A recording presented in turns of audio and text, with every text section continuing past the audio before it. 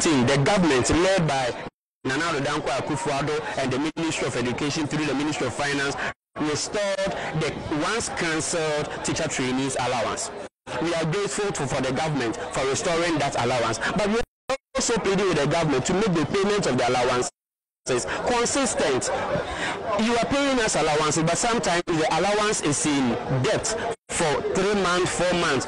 Students who depend on the allowance to buy books to support themselves in school are suffering. So we are pleading with the government to make the payment of the allowances